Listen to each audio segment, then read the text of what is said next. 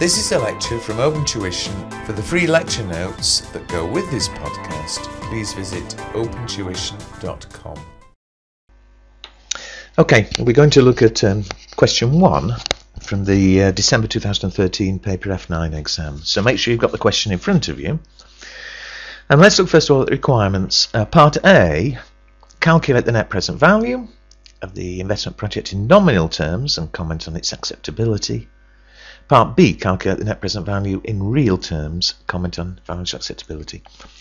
And so we can already see it's a fairly short question from a reading point of view. It's a fairly standard net present value.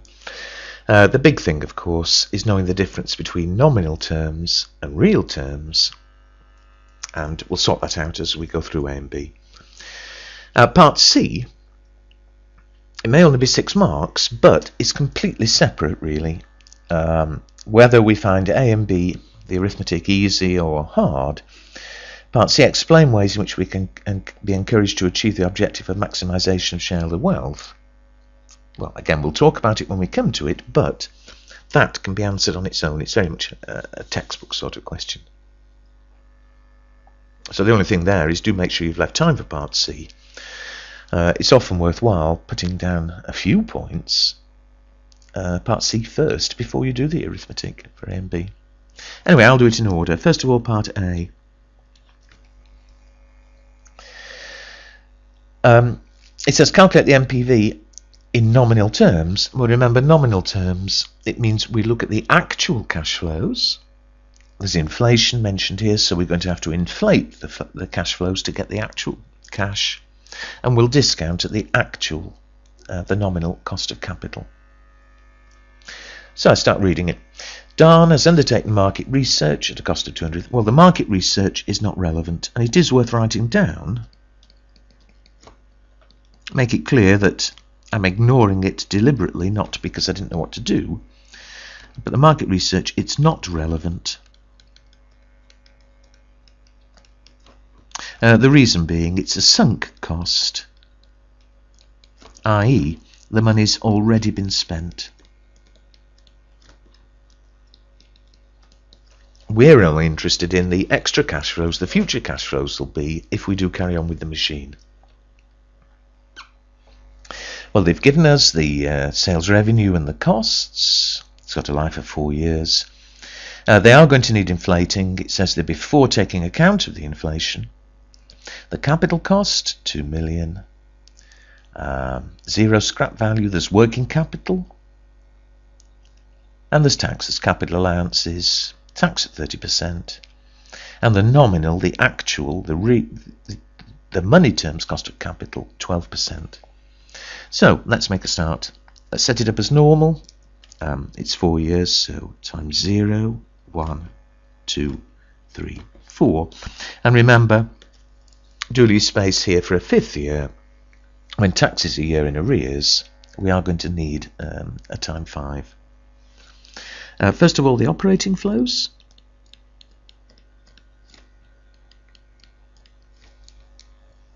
Well, the sales revenue. The work here, of course, we know in the first year 1250, but we need to inflate it. So although I wouldn't show workings for all of them, I think it is important to prove you know what you're doing. And so the sales revenue at time 1, the end of the first year, it's 1250 per the question, but because it's in a year's time, we'll inflate, multiplied by 1.047 to add on the inflation, which gives us 1309. Do check my arithmetic. I'm not going to waste time going back and checking everything. I would if I had time at the end of the exam. It's clear what I'm doing. If I make the odd arithmetic mistake, it's half a mark. I'm sorry, it's too bad. Before I go back to the table, though, at time 2, and make sure you are clear here, because some people make a silly mistake. Without inflation, it's 2570. We are going to inflate, but this time we'd need to inflate for 2 years inflation, which means multiplying by 1.047 twice, or 1.4047 squared.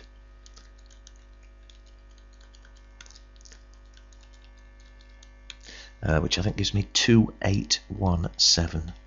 And similarly, it's quick enough, time 3, 6890, 1.047 cubed for 3 years inflation, and time 4, 4530, 1.047 to the 4th for 4 years inflation.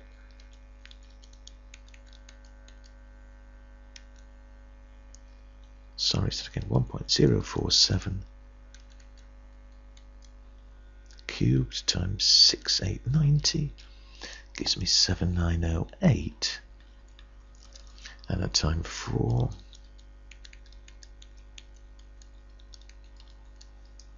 I get 5444. So if I go back and put them in, 1309 and 2817.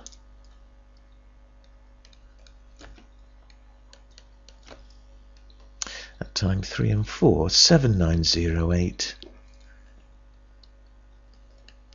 and 5444. Similarly, the costs.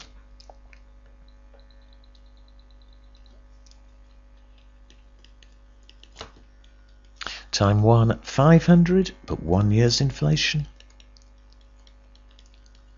Time 2, 1000, but 2 years inflation. Time 3, 2500 with 3 years inflation. And finally time 4, 1750 with 4 years inflation. See if I can get these right. 500 times 1.047 is 524. Incidentally, I'm working to the nearest 1000. This is normally what the examiner does, and that would certainly get me full marks. Time 2, 1096.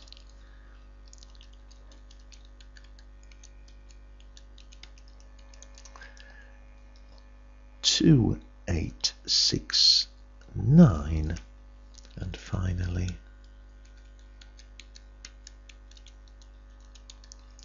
2103. Let's put those in, 524 and 1096.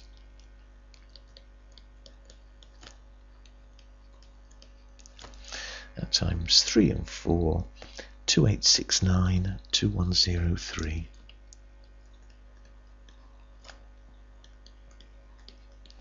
And so the net operating cash flow at time 1 is 785. At time 2, 1721. At time 3, 5039. And at time 4, 3341.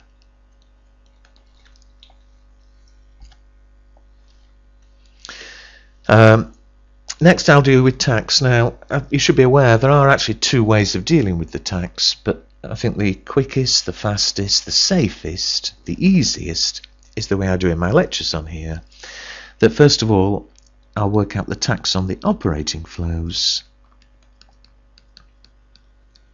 For the minute I'll ignore capital allowances. We'll deal with the tax effect on them separately. So the tax on the operating flows is 30% tax. It's 1 year in arrears. So the time 1 income 785, 30% is 236, but it's 1 year later at time 2. And similarly 1721 at 30% is 516, 1 year later. 5039, 30%, 1512, a year later. And at time 5, 3341, 30% is 1002. Excuse me. Now let's bring in the capital flows. We've got the original cost, it's 2 million, but remember we are working in thousands, so 2,000. And of course, there's no scrap proceeds here, 0, so no problem. However, because of the capital flows, we've got the tax saving on the capital allowances.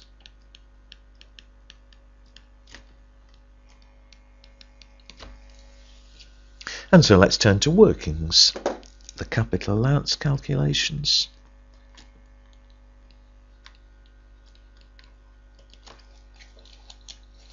Here again, very conventional. It's 25% reducing balance. And so we take the original cost, which was 2,000. The first capital allowance, 25% will be 500.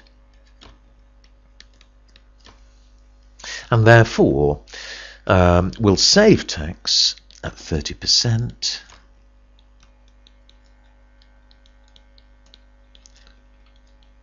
Of 150.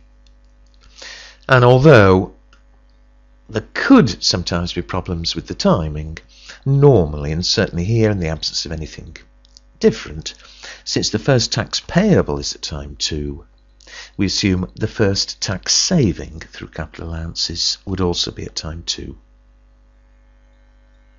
Well, it's reducing balance, so the second capital allowance, 25% of 1,500, which is 375. And therefore the tax saving, 113, a year later at time 3. The third capital allowance, 25% of 1125.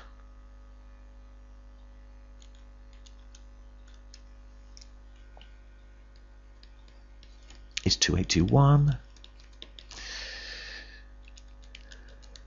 The saving therefore 84 at time 4.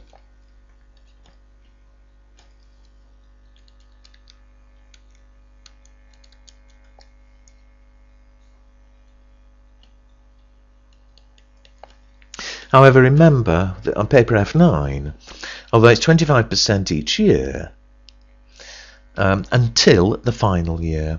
So in the final year, and here it's a 4-year project, so in the 4th year, remember we don't get 25%. In the 4th year, we simply subtract the sale proceeds, which here is 0, and we get all the remaining allowances. We get a balancing allowance of the difference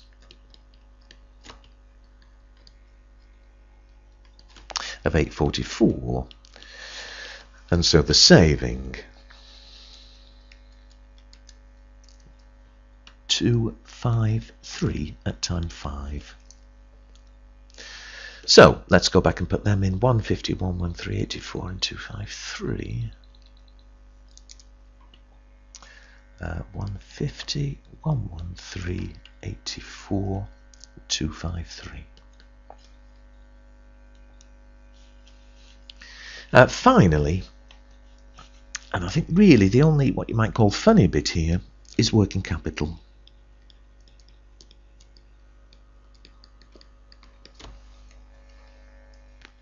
Remember, always leave this till the end because there's no tax effect on working capital. But what does it say here? It says the level of working capital investment at the start of each year is expected to be 10% of the sales revenue in that year. Well, a couple of things here. First of all, in the first year we've got revenue of 1309,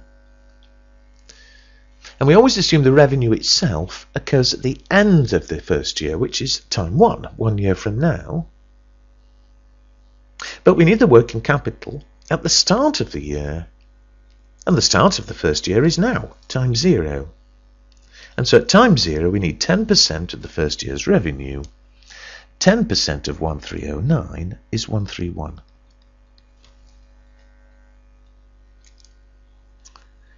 Now, where the trick's the wrong word. The bit to be careful of is at time 1, so in a year's time is the start of the second year, we need 10% of the second year's revenue, which is 2817.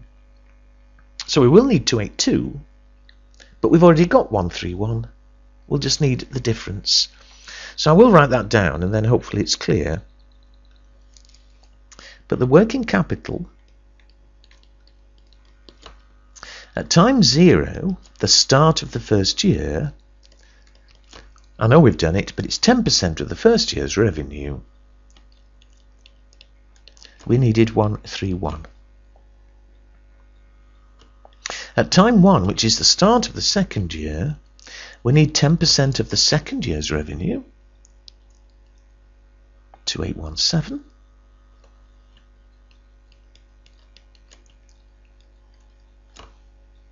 But we've already got 131. We need an extra 151.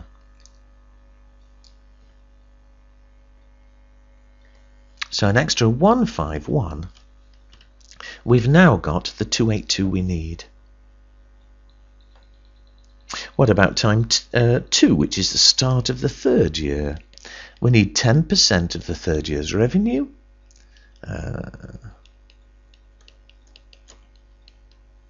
So we need 791, but we've already got 131 in the first year, 151 in the second. Sorry, time 0, time 1. We need an extra. Oh dear, sorry, my calculator was switched off. 791 minus 131 minus 151. We need an extra 509.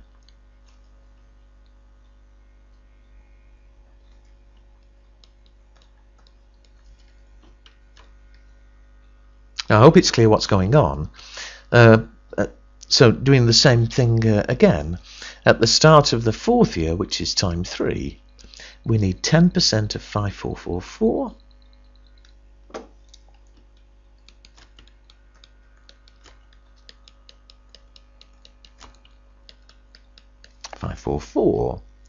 But we've already got 131 at time 0, another 151 at time 1, another 509 at time 2. And so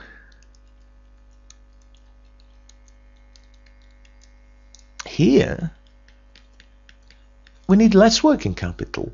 You know, the revenues fall and we need less working capital, so we'll actually get back 247.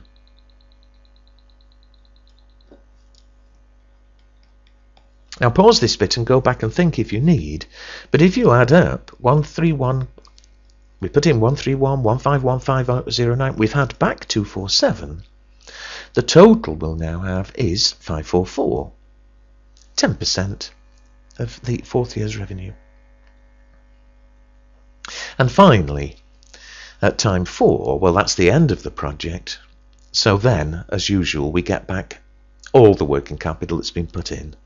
So how much is there in there? We put in 131, 151, 509. We've had back 247. There's 544 left. We get that back. It's an inflow at time 4.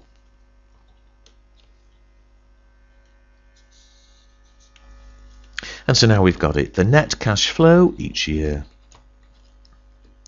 At time 0, 2131. At time 1,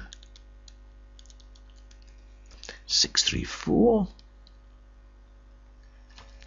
At time 2,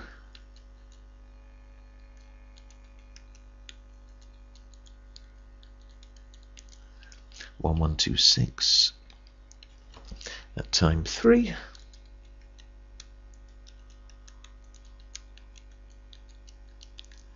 4883. I do hope you're checking these.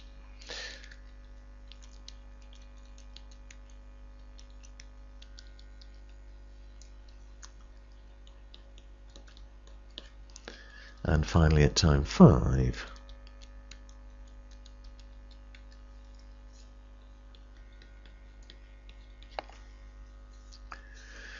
so there are the nominal cash flows.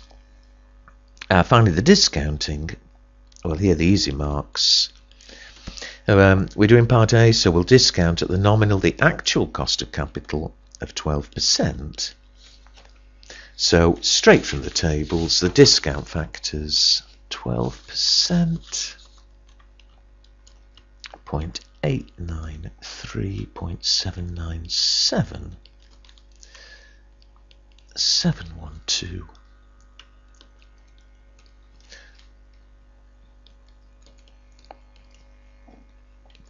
And so the present values.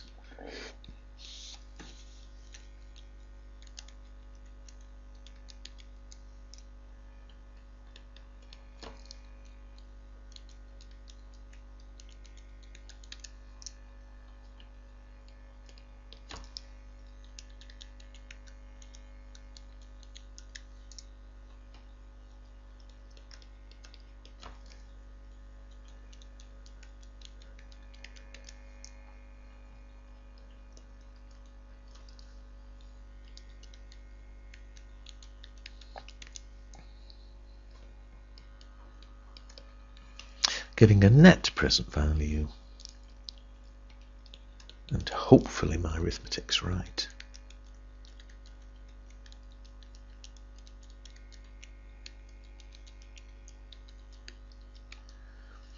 I have 3947 positive.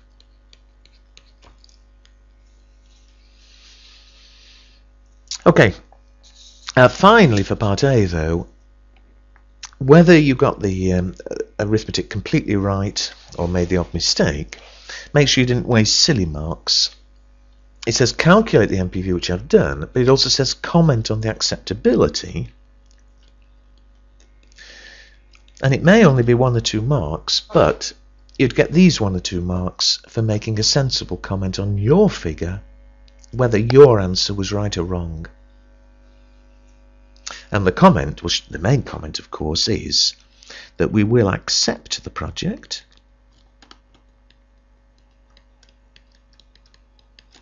because it's a positive NPV, but it is subject, as always, to the accuracy of the estimates.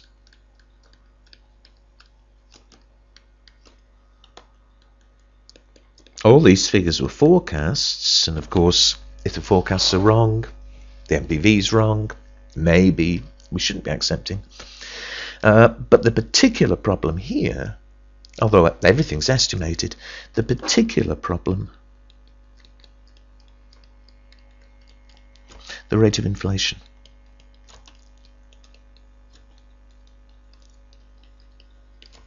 You know, however well you forecast, how on earth do you know what the rate of inflation is going to be?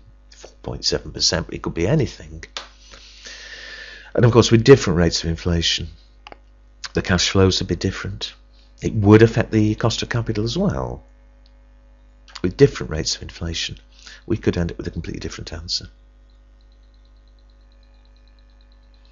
Anyway, that was part A. Let's move on to part B, which of course is exactly the same question, so we don't need as much time reading and as much working, except this time we're doing it in real terms. And in real terms, well, we're simply going to ignore inflation completely. So the cash flows become, I hope, pretty quick. Now, first of all, the operating flows. Well, we've given these already in the absence of inflation. So, simply straight from the question, the sales revenue 1250, 2570, 6890, 4530. And similarly the costs, straight from the question, 500, 1000, 2500, 1750. Giving a net operating cash flow 750, 1570, 4390. I hope my arithmetic's right there, 2780.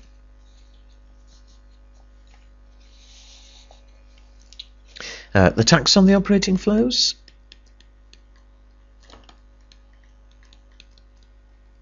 30%. 30%. 30% of 750 is 225. 1570, 30%, 471.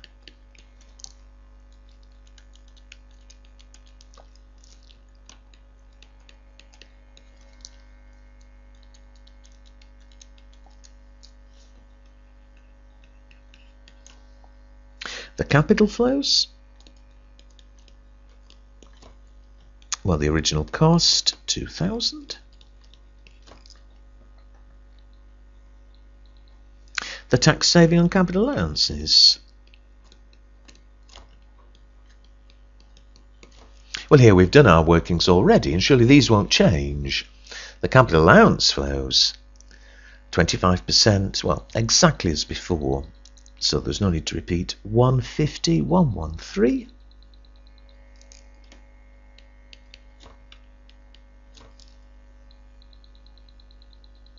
84 and 253.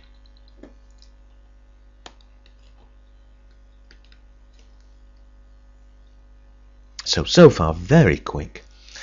Slightly more work though. The working capital. The approach is the same as before, but this time we're doing it on the sales revenue in the absence of inflation. However, because the approach is the same as before, I'm not going to write down all the workings. Do check me. At time 0, the start of the first year, 10% of 1250, we need 125. At time 1, the start of the second year, 10% of 2570, we need 257. We've already got 125. We need an extra 132. At time 2, the start of the third year, we need 10% of 6890, so we need 689. We've already got 125 and 132, an extra 432. At time 4, 4530, so we need at time 3, I beg your pardon, the start of the fourth year, we need 453. We've already got 125, 132 and 432, so we'll get back 236. And finally at time 4, we don't need any working capital, we get back everything we've paid in. We put in 125, we put in 132, we put in 432, we got back 236. We'll get back 453. And so the net cash flow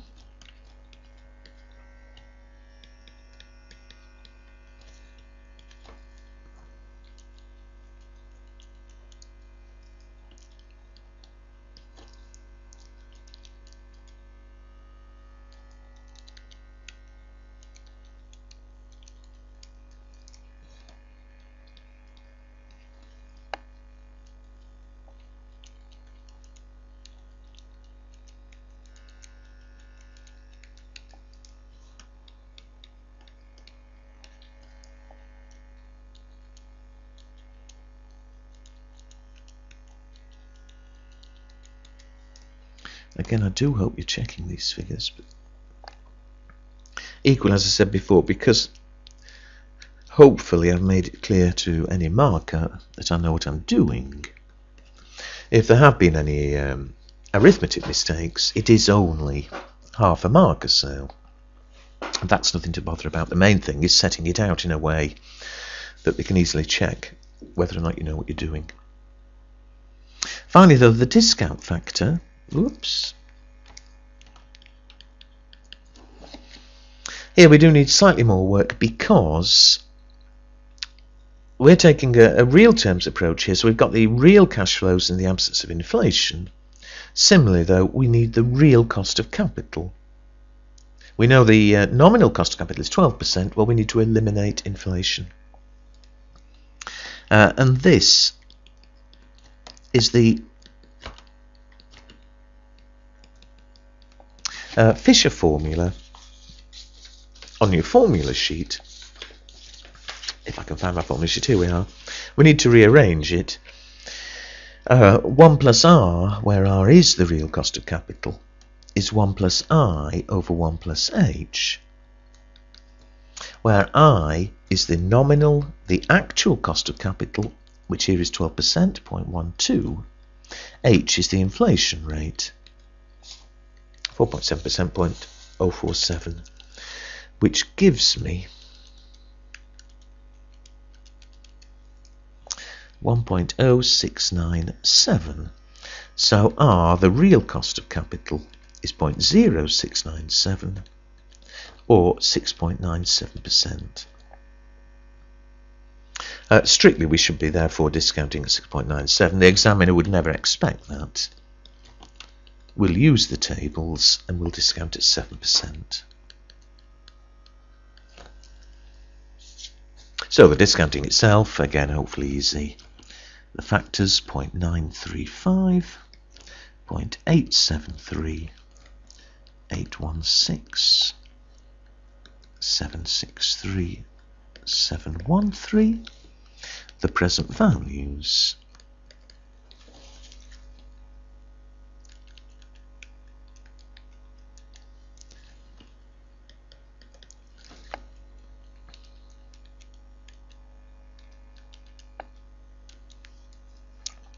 Oh no, 63 times 0.873.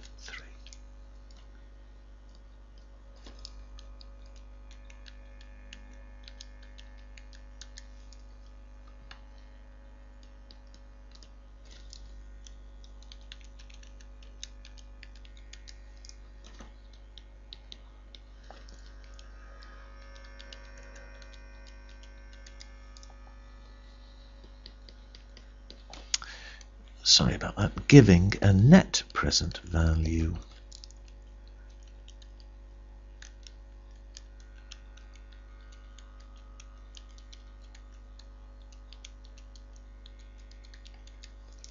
of plus 3976.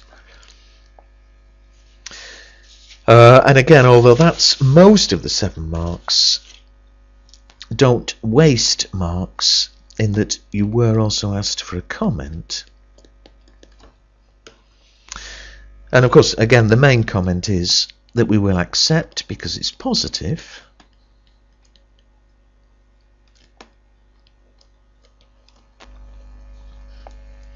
But now I don't know how much you'd actually expect here, because in total there are only 7 marks.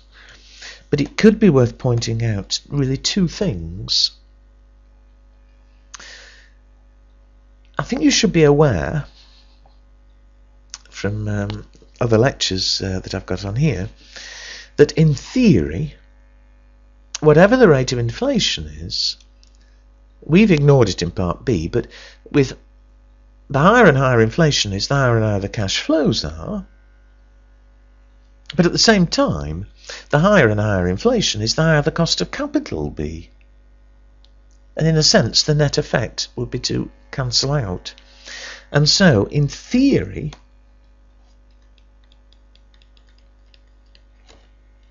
it'll mean we accept whatever the rate of inflation turns out to be.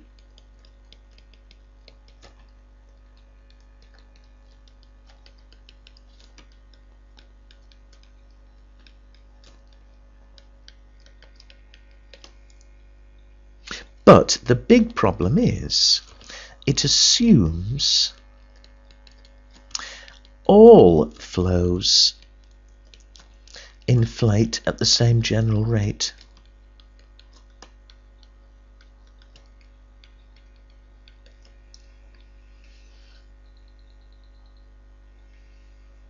And the problem is, a couple of problems. First of all, the sales and the costs, okay, they may inflate at the same rate, but there's no reason why they should. You could have one inflating at a higher rate and one at a lower. Even if they did inflate at the same rate, one specific problem is the capital allowances. The capital allowance savings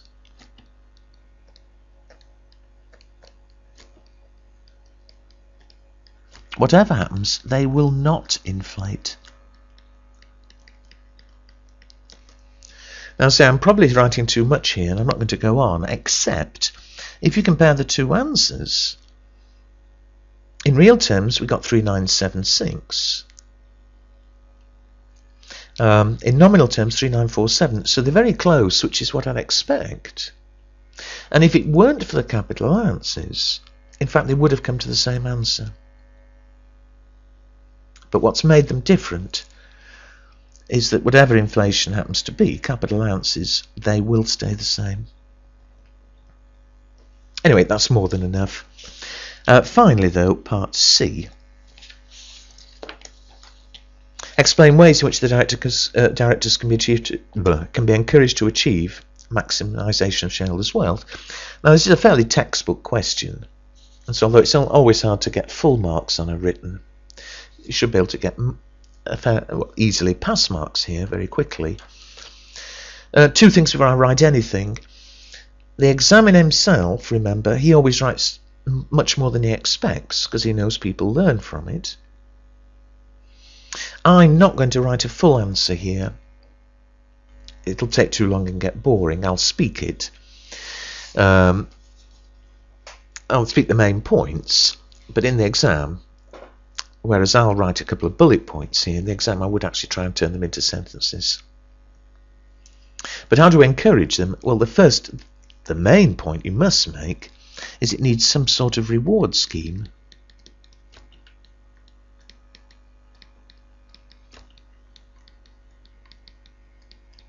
What I mean by that is it needs to, we need to link the pay to the performance.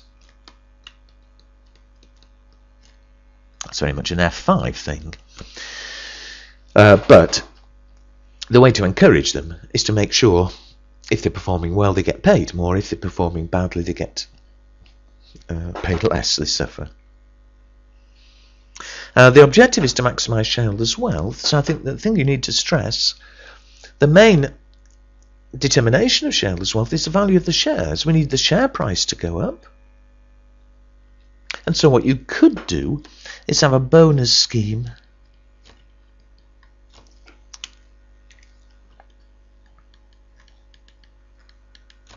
linked to the change in share price.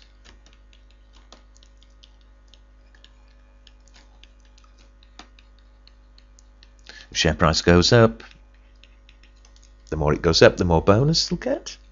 Or more commonly, is perhaps to give the directors shares,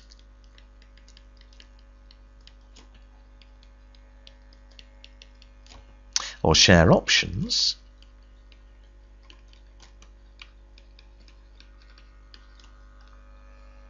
give them shares, and surely they'll want the value of their shares to increase. Share options, you give them the right to buy shares at a future date. Now, the only thing here, especially if you give them shares, you make sure they hold them for a period.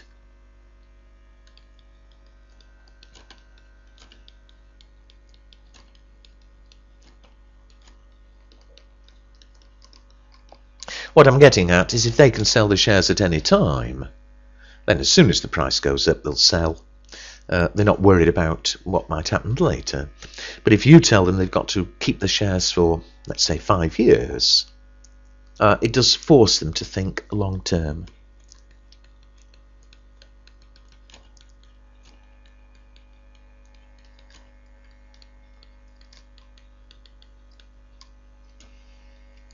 Now, those really are the main things to mention. There are other ways, of course. Shareholders are, for instance, interested in profitability.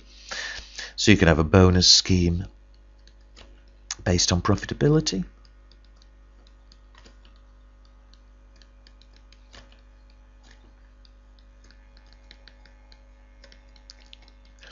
The only problem there, or the danger, is it's easily manipulated, or easy to manipulate profits.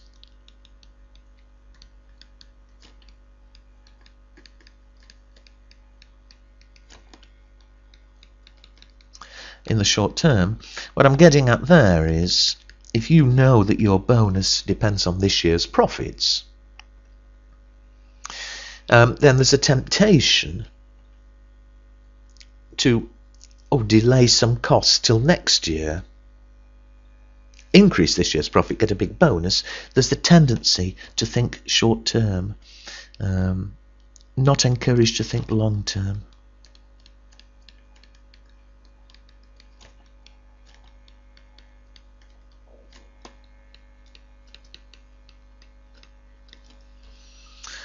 Well, I think that's enough, and that's certainly, even if it didn't get me all 6, it would certainly get me pass marks. It'd get me quite good marks on that part. I'm sure the examiner will have come up with some more points, but they certainly are the key ones. To have a reward scheme, link it to performance, and particularly shareholders' wealth, link it to the share price. Okay, that's it for question 1.